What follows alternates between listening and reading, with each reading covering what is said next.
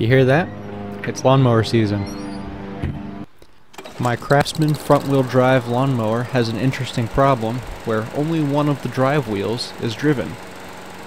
The other one does rotate freely, but sometimes it actually gets clogged up and won't spin at all. The drive mechanism is in the wheel itself, and you can see on the left-hand side that the gear is all messed up.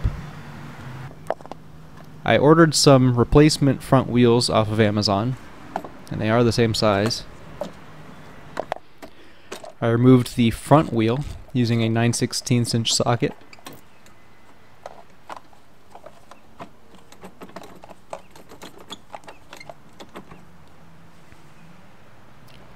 You can see the extent of the damage here inside the gear.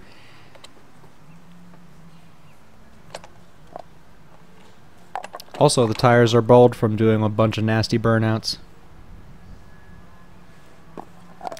Now would be a good time to grease the axle before you put the wheel on, so just pretend like I did. And reattach the axle nut.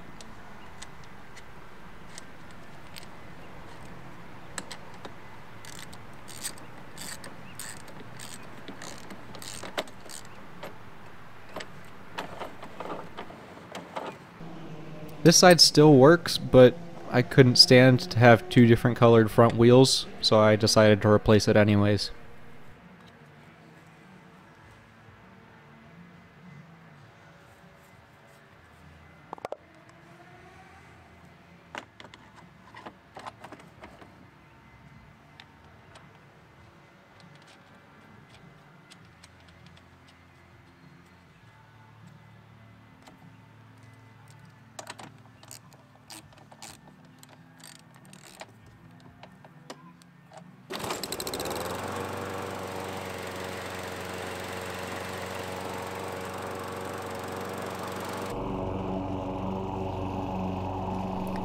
Now it's time for a proper test.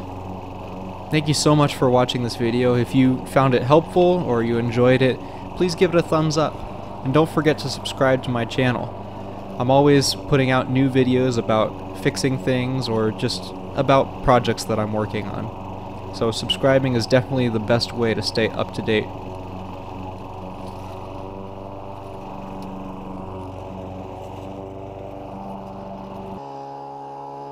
Oh hey, there's the leaf blower I fixed a couple months ago. You can find that video in the banner right here.